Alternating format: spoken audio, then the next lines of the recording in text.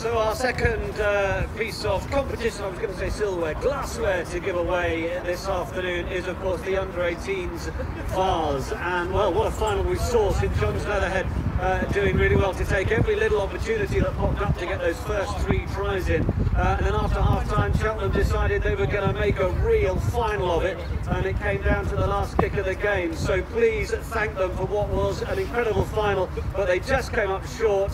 It's all the best to the runners-up, Cheltenham College.